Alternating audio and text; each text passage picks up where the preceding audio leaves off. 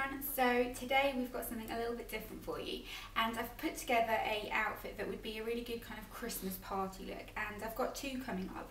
Both dresses are from Motel Rocks. I'll just put it out there and say they did send me these dresses, but I'm not obligated to mention anything. I just really love them. This one especially is absolutely amazing, and I'm actually going to wear this on Christmas Day, and that's sad that I plan what I'm going to wear on Christmas Day months in advance, I know.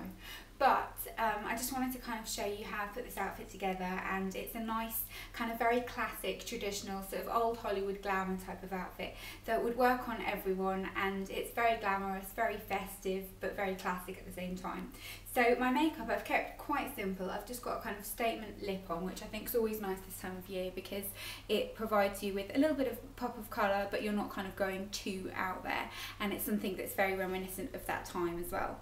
Then my hair I've just kind of straightened and swept all to one side, again just to kind of show off the detail of the dress because it's the most flattering. I've kept jewellery to an absolute minimum apart from these earrings, which will form accessorised. They're just these kind of chandelier earrings. I'd never ever wear these normally, but party season you can have something a little bit more embellished. Then for the actual dress, I'm going to show you what this looks like now. The dress does all the talking really, it's kind of the focal point.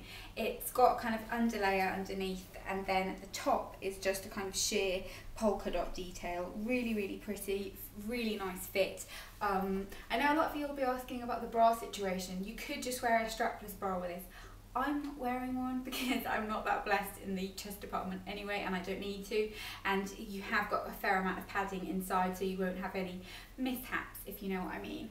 But fits really nicely, and it's that kind of shape that's really flattering on loads of different figures, because if you haven't got a waist it creates one, and if you have got one it just emphasises it even more.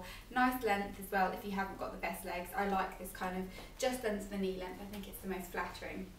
Then in terms of shoes, I've paired it with just a pair of patent black peep toes. You could have a closed shoe in tights, but to be honest I wouldn't. I would go for bare legs and suffer a little bit. I think peep toes work with this type of kind of 50s dress because that's what tended to be worn in that kind of time, and I think it works the nicest. These are just patent black ones, and you could get these anywhere, but that's just kind of the matching aspect of it. You could go for like a nice statement shoe, or maybe a nude shoe would work really well as well. If you wanted to be really Christmassy you could do a red shoe, that would look amazing too.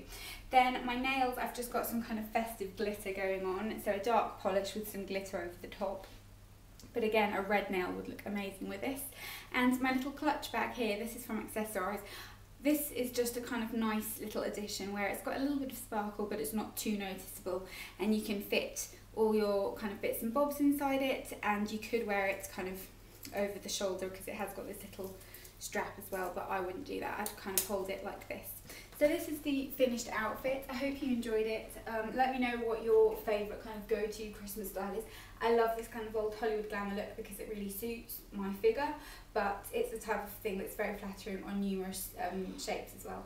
So don't forget to give the video a big thumbs up if you enjoyed it, and if you'd like to see more of these, comment below, and I'll see you next time. Bye!